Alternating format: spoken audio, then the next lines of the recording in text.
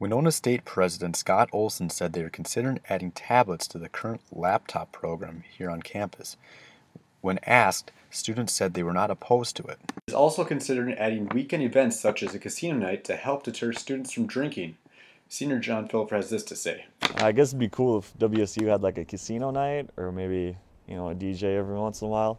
But I mean, I guess the problem with that is that students could still get alcohol and, show up drunk and cause some problems.